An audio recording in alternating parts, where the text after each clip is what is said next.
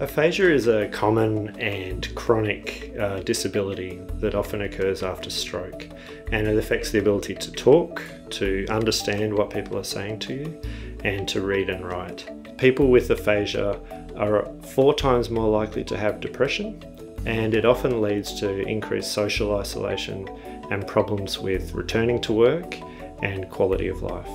I was a doctor for 32 years and bang, I had to stop.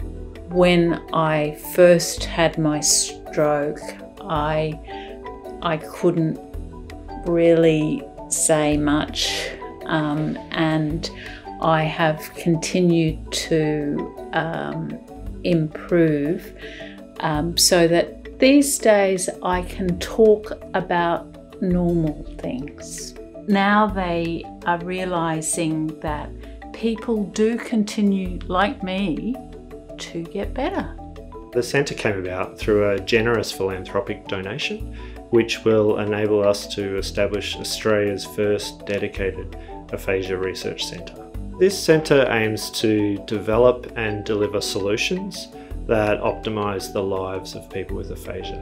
And we'll do this through partnerships with people with aphasia, their family, and clinicians and community groups. The core thing that this Aphasia Centre will give people is hope.